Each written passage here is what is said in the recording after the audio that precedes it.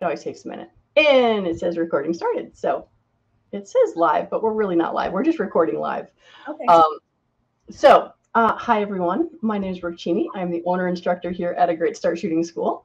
Today I have with me Tatiana Whitlock.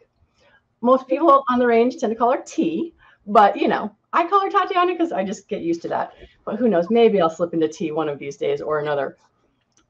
This is number 8 of our instructor series. And for those of you who are new to the series, the whole idea is instructors talking to instructors so that as a student, you realize we all started somewhere.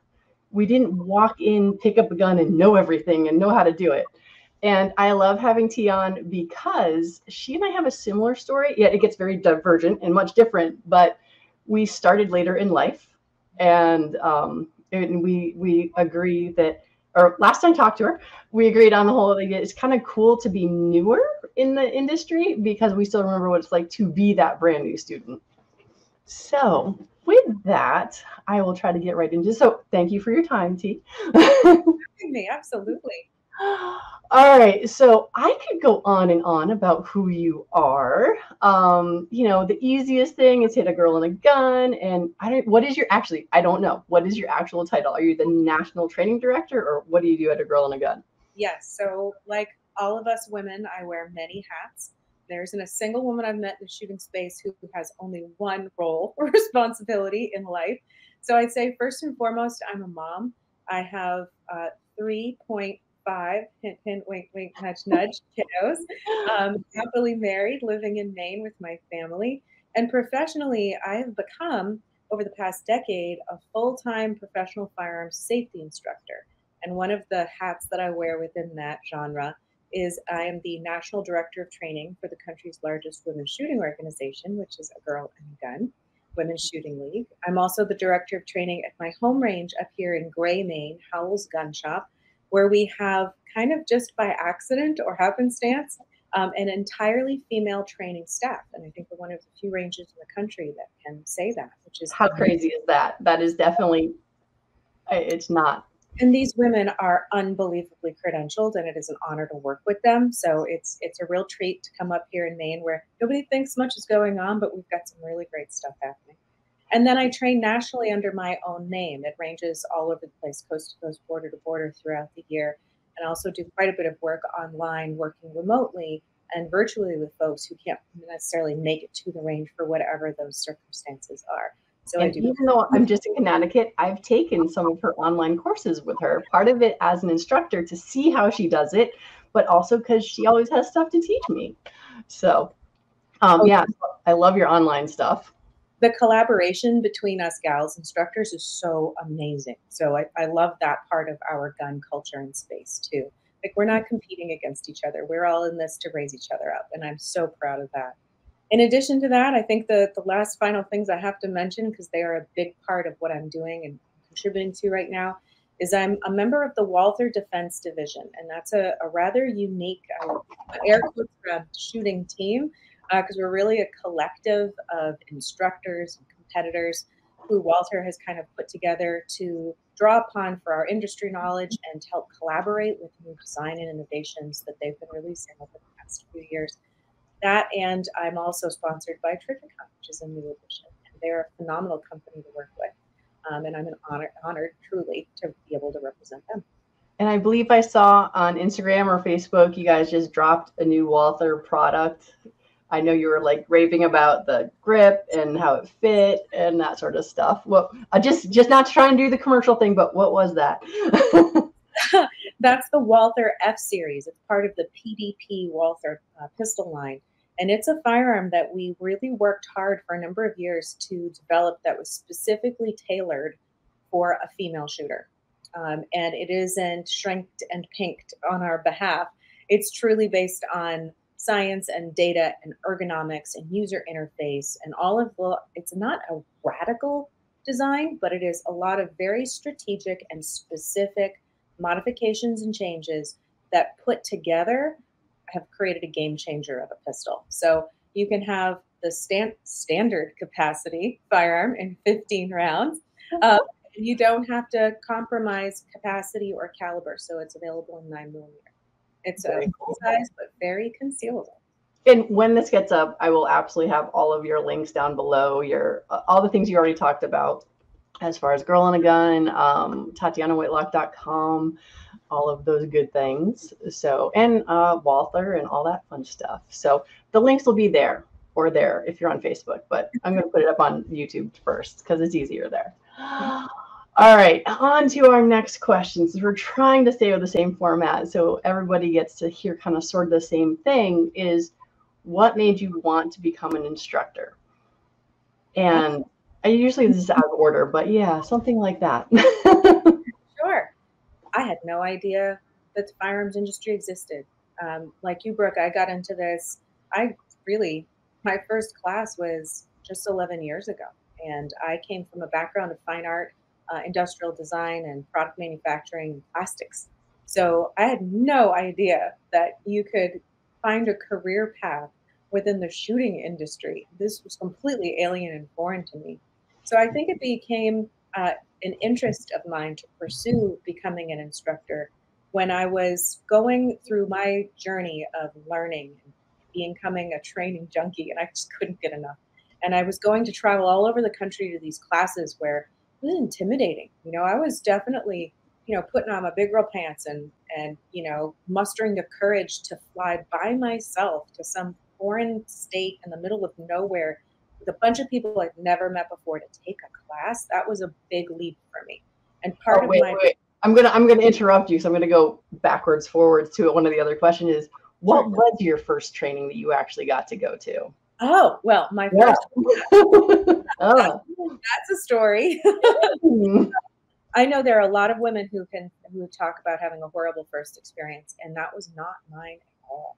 My first class was it's hilarious to think about it now, but my ex-husband prompted me after the birth of our second baby, 16 months after our first, to go and get a hobby, something for myself, something that would feed my soul and just get me, mental clarity and just fill me up spiritually. And so, and as far as you and me, that's the same thing. My husband's like, go, because my first child and my second child were 16 months apart, and he's like, go. And we know what that's like as women. We give so much of ourselves, and it's amazing when we're given like that blank check to go and do something for us. So I wanted something completely out of my wheelhouse. I wanted something no one in my family had a say about or could like be the expert in. So I wanted to go hunting. I wanted to go on a duck hunt with my dad and brothers, which is something none of us had done in decades. So I pursued a Women on Target clinic and a hunter safety. The Women on Target clinic came first, and I drove my minivan through the like encroaching forest over a graded gravel road, and you swear you hear banjo music playing through the trees, and you're like clutching the steering wheel. What have I done? And I have to laugh because the first thing I ever did was run a Women on Target program. So continue on. Yes. Yeah, and I followed GPS to this teeny little range out in the middle of the woods.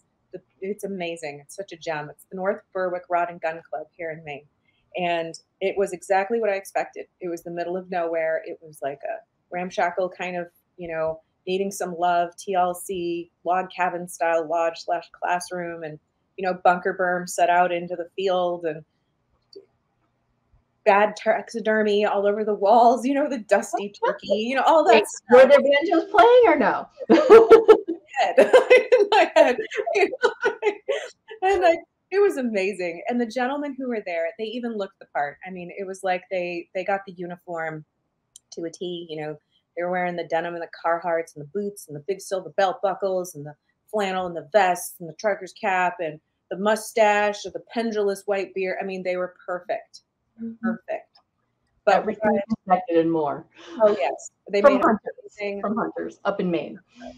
Right. I mean, right out of what you would think, stereotypical would look like. But what blew my mind was how unstereotypical the experience I had was. And this group of people, they never once mansplained a thing. They were the most respectful, enthusiastic, passionate, yet calm. They looked you in the eyes. They never called you sweetie or honey. There was none of that like nurturing behavior. It was peer to peer and direct eye contact, and absolutely use the correct nomenclature. The procedures, the processes were all explained. And all 23 of us who sat at those tables, like a pale shade of green, filling out the first safety waiver we've ever filled out. You read those things and it's a little bit like, what have I done? Right? Like, we all ended the day just absolutely enamored with the people, the culture, the experience. And the firearms were great, but it wasn't I mean, we got to shoot guns, but I think what we all took away more than that was this environment feels like home. And it was such a treat to have that community create that experience that I joined the club that week. I bought our first handgun that week. I was, hook, line, and sinker, had no idea what was coming next, but I knew I had found a place I belonged. Well, and to me, this goes back to that what made you become an instructor sort of thing, because I was just on another podcast called Get Off My Lawn, and it was 6 instructors. And we were just talking about how much we love watching people go from that green shade to, oh, look what I can do. And it's just one of the best things ever. Mm-hmm. It is. That moment, being able to create that moment is a really special gift we have working with new people. But absolutely. And that's why it's a great start. Because I love brand new shooters, because I don't have any bad habits I have to fix. I mean, I love my seasoned shooters as well who want to get into competition and stuff, but I'm like, I like starting them because I love that moment where you go from green to permagrin. So I love that permagrin. It's true. It sticks. It does. It's like, because like you said, you get there and it's scary and it's like, what the heck did I just get into? Like all those things. And it's just like, I talk about it in my students all the time. And like, I remember when I'm like, how do I touch this without going up? If I touch it, will it go up? That to, oh, wait a second, look at me doing my range bag and all of that. Mm-hmm. All right. So now this is my next question, which I don't know if we already covered, but what is your actual first memory with firearms? Was it that event or was it something else? So my very first memory of firearms, and you kind of got to dig for some of these, So my family, we had a tiny gun safe, like a tall, gun safe in a narrow closet set back into our house. And I always knew it was there. But it wasn't any more exciting than the power tools in the wood shop in the barn down the road, My first memory of the firearms themselves was of my father and brothers cleaning their shotguns after a duck hunt in what was a big stoned entry room. Covered in camo and the tall tales and the laughter, and the boys were covered in camo, or the room was covered in camo. Boys. Okay.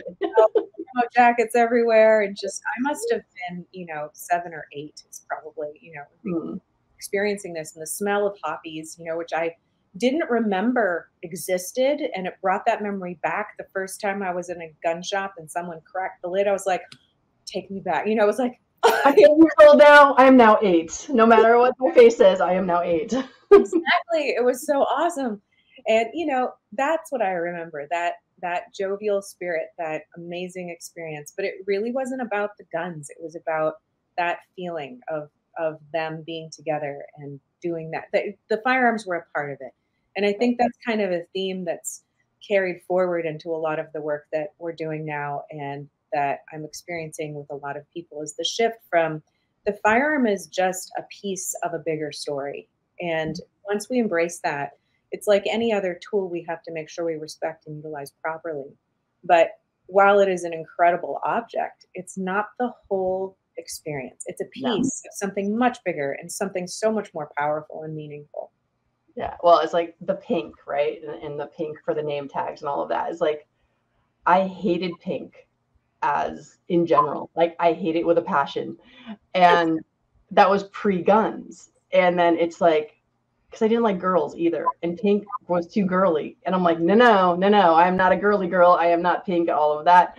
And I found that when I got into the gun world through competition, and a girl and a gun, and I was just like, there's girls out there I do like. Right? I can be girly now. So I don't know when the pink thing happened, but my USPSA rig, when my husband bought it for me, it's all pink. I love it. I love it. And it's just like, Max Michelle. Yes. I had I was able to train with him one day, and it was back 2012, 2013. So in the beginning for me. And I'm training with Max, and we're at a USPSA competition. And someone asked me about where I got my pink mag holders. And I said something like, well, I can't shoot for shit, but I can look good doing it. And Max started cracking up. I'm like, that's it. My claim to fame. I can make Max Michelle laugh. So, but yeah, I just like you're talking about all the experiences. And this is the thing. Every time I go to testify, whether it's in DC or Hartford, I'm like, I wish we could bring our experiences to there, because they're just like guns evil, guns evil, guns evil. And it's just like, no, no, no. It's the most amazing, giving, caring people. Like all those people at Women on Target were volunteering their time to take care of you. Yeah. And are you going to Detroit this weekend by chance? No, I won't. I'm not able to fly at the moment. Oh, okay. Yeah, we'll talk about that at the end. We talked about, yeah, I apologize. Well, we'll let that, that's our cliffhanger right now. So, all right. So let me go on, try to stay on track so we get you out of here in a reasonable time. So I remember, like you were started talking about in your journey, like flying all over God's creation to find training. I know one of the reasons I opened a Great Start Shooting School is because I wanted to be able to give people little chunks of training versus what you and I did, which was fly to Arizona, fly to Florida, fly to wherever, Texas. But when I was looking as a brand new person, I was just like, I don't even know what they're offering. And I don't know if this is basic enough. And I don't know if I can get in this. So how would you suggest to a brand new person who knows nothing, what should they look for, or what would you give for advice? Sure. There's more structure out there than you think. I think as a new person, you look at this and I think one of the funniest stories I have is somebody who said, I joined this, there's an incredible gun range here in Maine called the Scarborough Run Gun Club. They're amazing. They hold lots of matches across multiple disciplines, sporting clays, all of that stuff, IDPA, US, all of the acronym soups. They do all of the stuff. They have law enforcement training. It's the full gamut. And this particular student said they went to watch a match and tour the range, and they walked out of there just completely deer in headlights, overwhelmed. Felt like how I don't even know where to begin, and it was paralysis by analysis. Yeah. And it took her finding a girl and a gun to be introduced to the fact that there is a progression. We can find out where you're at, and it can be ground zero, right? You may have zero, or you might have a little, and ain't no shame in your game if you come with something fantastic. And to know that there is a next step, and the bouncing ball will go forward, and we will snowball you and your skills to follow your interests. And then it can be interest driven is another big thing that most new people have no idea. A lot of folks come into this, and a lot of folks have over the past 2 years, 3 years, come into firearms from a very from a place of need. I'll say a place of Scarcity, concern, and distress. Quite honestly, I mean, and that vulnerability is terrifying, paralyzing in and of itself. But what many of these folks have discovered is that has been the catalyst to introduce them into the world of firearms. That while they have cultivated defensive skill sets and understand the laws and legalese of their environment as it relates to home defense, concealed carry, self-defense law within your state and federal levels, that they have a passion for other genres that they never even knew existed. So just because you start in competition doesn't mean you're locked in there, or because you've started in self-defense doesn't mean you can't branch out and be like, oh my gosh, I'm in love with steel. Because who isn't in love with bringing steel? It's like you hear the ping, that instant gratification, man, every time, or not. Just do till you get, we get you there. Oh my God, steel was my arch nemesis when I started. I cannot tell you. Well, I can tell you because I'm about to. But it's like I was in competition, and like there'd be 1 8-inch plate, and that would be 2 mags worth, because I didn't know what the heck I was doing. And so I'm just like, and for those of you who don't understand what I'm talking about, it's like usually there's multiple things you need to shoot. So taking an entire magazine worth of ammo, not so awesome. So You're about 4 hours of knowledge away from fixing that. We got you. You know, that's the other piece. And kind of the final part of answering that question is, like, just because you found a hole in your skill sets, there is a solution to it. And there is going to be an instructor or an organization or an entity or a class that will fill that void for you. So no question comes without an answer in this community. And if you are in an environment where people are not hearing you ask those questions, it's time to find another environment, because the limitations might only be who you've surrounded yourself with. And I'm alluding to the fact that many people begin by learning from the people in their immediate family and friend circle. So you might discover you outgrow them faster than they're prepared for you to outgrow them. And that is okay. And that is what people like Brooke and I and A Girl and a Gun are here to help you take those next steps based on you. And here's something I never thought about when I was looking, which is pick up the phone and actually call the instructor you're considering talking to. But I never had that idea. I'm like, I'd look at I'm like, okay, firearms training. And then here's all these things. I'm like, oh, I don't even know. I'm like, if I had if I had picked up the phone, we are always happy to talk to you about what your training needs, if this is a fit or not, because if you're not a fit for me, here's the really cool thing. I've got people like T that I can send you to if, maybe you need something she's got, or maybe your shotgun and rifle. And, and I've got other people that I can refer you to. So ideally, if they're a good instructor, and even if they're not the good fit, they'll have someone to send you to. Absolutely. Because like you started in the beginning, the whole thing of we're not in competition because we understand there's lots of people who need training, and we're happy to help you find the person that's going to do that for you. Mm-hmm. Okay, ready? This is the stumper. This is the hard question. Are you ready? I think so. What are you most proud of? There's a lot of moments, and there's and that's the same answer everyone else gives, just so you know. And that's a real gift that we have, because Hold on, let me back up there. No problem. We get to work with so many people. I mean, all those proud moments come from helping someone overcome a fear, helping them break through a past traumatic experience, helping them take back their own power. That is so incredibly soul satisfying. And anybody who's an instructor worth their ilk isn't in this for the celebritizing of themselves. We're in this because we have a passion for the people we get to meet and work with. And it's a real honor to have an opportunity to work with these folks all over the country, all ages. So that is something to be really proud of. I think as far as my career goes, what am I the most proud of is the evolution that I've been able to contribute to within the organization that is A Girl and a Gun.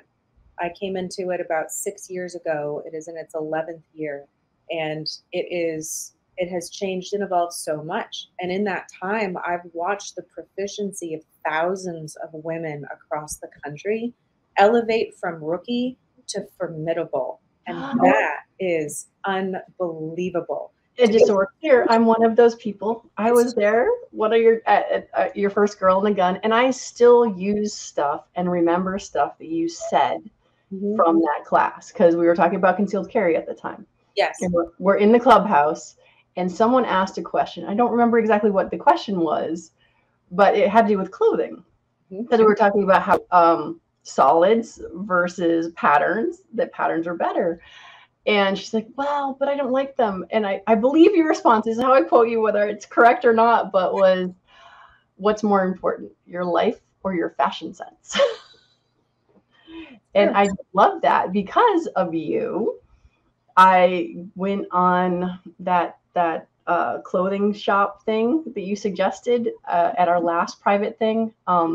Stitch Fix or something. Yeah, it's one of those Stitch Fix things.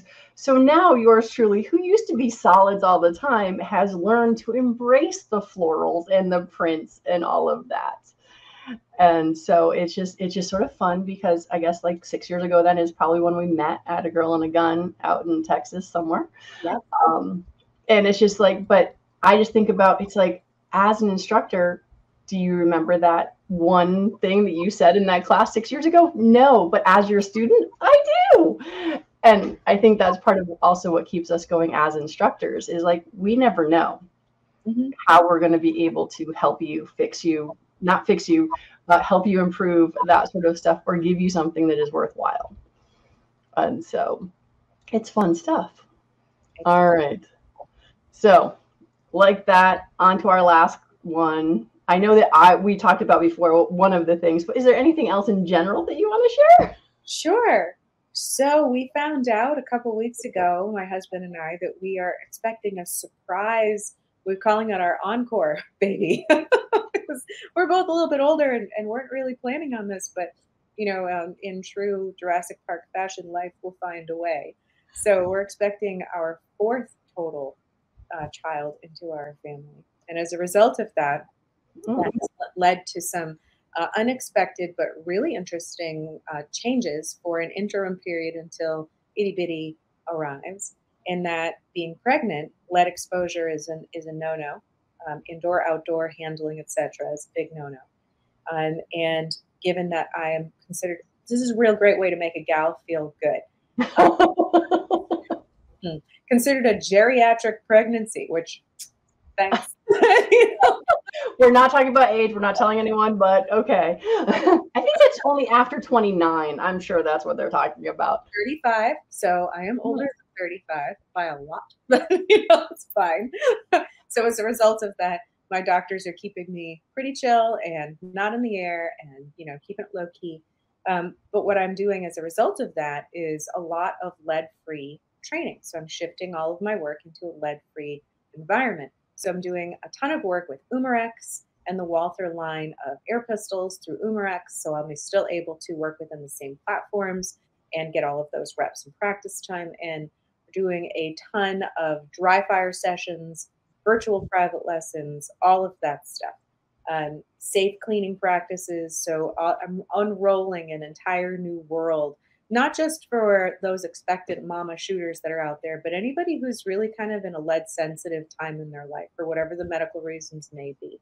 Or if you have a minor who you're trying to limit lead exposure to, or you're working through a quarantine-like situation where getting to the range or budgetarily getting to the range is a challenge. A lot of these lead-free options are phenomenal. Working with the Mantis system, for example, to really get data and feedback from your dry fire sessions so that when you do take it live, it's got more weight and merit and you can diagnose yourself at a minute level. So it's been a fun, almost like I get to nerd out in a whole new way. I like being the nerd, so there's that. Super nerd, and I am so proud of my nerdiness. Yes, so that transition has been actually very eye-opening, and I'm diving into all kinds of sciencey stuff, and I'm really getting into it. So, all right. So, are you posting stuff about this on Instagram? Where do you post the most? So, I post pretty universally across LinkedIn, Facebook, and Instagram. And I'm going to be striking back up a blog, which I haven't done in years. So that's going to be coming back online. And a lot of video tutorials that support that because I can't be on the road. So I have studio time for the first time. Yeah. I'm kind of excited about that. It's going to be a lot of fun. So in August, we're rolling out the complete series will start to unfold. And those articles will go live. And those videos will launch. Online virtual private lessons are good to go as of now. And I'll be kicking back in the live streaming webinar series that I had, plus some new topics, which we ran throughout COVID. So here we go. We're back. We're back online. We're digital. There you go. Maybe I'll have time then to do some training with you again. Absolutely. All right. So anyone who's got health issues or pregnancy and has questions, definitely check out all the stuff, because who knows when they're watching this, because this is live recorded, but of course the replay is forever. Yes. So but yeah, because people always ask us like, well, I'm pregnant, what do I do? And as we know, some doctors just think you're crazy if you have a firearm, so it's like afraid to ask your doctor what you can and can't do. So it's kind of cool that you're in the situation, so you get to walk people through it. And I'm assuming that your doctor's cool with firearms, because it's easier to have a doctor that's cool with firearms when you're an instructor. Yes. It's always a little sweaty when you bring it up the first time, but So, all right. Well, congratulations again on, wait, number 4 you said? I lost count already. Total. This will be our family support. All right. And so very cool on getting nerdy. Like I said, I'll get all the links down here for all the stuff we talked about. And that's it. I just went through my list because I have a short attendance span. So people are like, why aren't these longer? We want you to talk forever. I'm like, no. You're lucky to get me in front of a computer for 15 minutes. And this has been 30. So with that, thank you again for your time. And congratulations again and again and again, because it's very exciting. And I look forward to seeing you live and in person again somewhere, maybe next year at A Girl and a Gun. Yes, I will be back on the road for our national conference next year in April. Okay. Cleared hot to go back to the range. Not that she's planning ahead or anything, because she's already got 2023 figured out and what the dates are, I'm guessing. Actually, yes, it's entirely booked and the programs are live. So yeah, it's finished. Yeah, people used to think I was crazy when they're like asking for a weekend in September, October, and it's only January. I'm like, oh yeah, no, not that one, but this one. Yes. So. Well, thank you for having me on, Brooke, and thank you for championing this series. I think it's fantastic. All right. Well, thanks again. And I'm going to click on the end broadcast thing and we'll goodbye. Oh, I have to hit it twice. It drives me crazy.